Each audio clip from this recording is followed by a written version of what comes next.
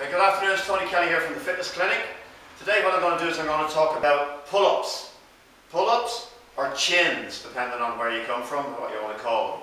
Now, chins, pull-ups are probably one of the best exercises you can do for the upper body. So if I was to choose 4 exercises, freestanding exercise that I do, that I give to a person that didn't have any equipment in the middle of a desert or whatever, well, in the middle of a desert it'd be hard to find a pull-up bar, I know, but it would be pull-ups, push-ups, so pull-ups for all the back, front of the arms, push-ups for all the chest, so opposing muscle groups, squats and lunges, so they're the 4. So we've covered the other 3, we've done the push-ups, we've done the squats, and so pull-ups we're going to cover now. We've done the push-ups, we've done the lunges, and we've done the squats.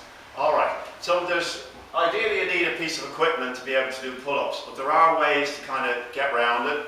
So I'm going to explain the different kind of pull-ups that you can do, and you can go into most of the big stores, you can go into your Elbridge, you can go into your Argos, Champions and all the rest of them, and you can buy pull-up bars that you can put in your door, ideally the ones that hook over the frame. So the first one is, the wider the grip, the more you're going to work this area here of the lats. So nice and wide, from here, bend the knees if you want to, all the way up, slowly down. So the wider, and then we're going to come in.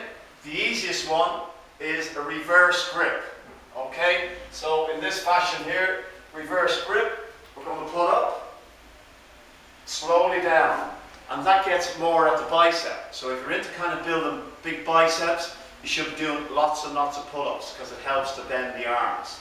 Okay, now a way to help you to do pull-ups, if you find that difficult, because it can be a very, very difficult exercise, is to use something to jump up with. So if you want to put a platform or chair underneath, and what you do is you jump up, lower yourself down. Okay, down to the ground, jump up, lower yourself down. Okay, so they're the different types of push-up, and again, keep the consistency there, keep it up, slowly down. Fantastic for all the lat front here, and also for the whole core area, because you're pulling yourself in tight. This is working tremendously. So I'm now going to move on to another way that you can do pull-ups if you don't have the height or you can't do them.